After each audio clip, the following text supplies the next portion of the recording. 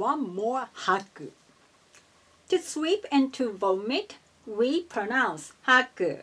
And if we say haku, to put on trousers or skirts or socks or monpe or hakama, kind of pants, kind of thing.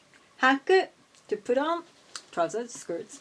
Haku, to sweep or to vomit. So we can say スカートを履いた put on the skirt スカートを履いたスカートに履いた vomited on the skirt. Important thing is particle, modern pitch accent. Particle. スカートを履いたスカートに履いた If you pronounce スカートを履いた in this way, it means vomited skirts or swept skirts. But we don't usually have such situations, so we can guess it would mean put on the skirt. So don't worry about the pitch accent too much. What we should care about is the context, not the pitch accent.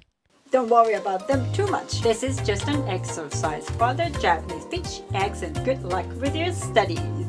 頑張ってください。